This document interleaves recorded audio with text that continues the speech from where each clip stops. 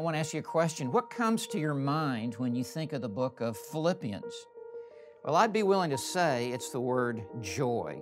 Joy is known only by believers because joy is in the Lord Jesus Christ. That's the bottom line. How is the name of Christ being advanced?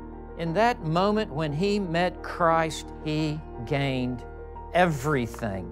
What a challenge it is for us to say, in the midst of all of this chaos, that for me to live is Christ.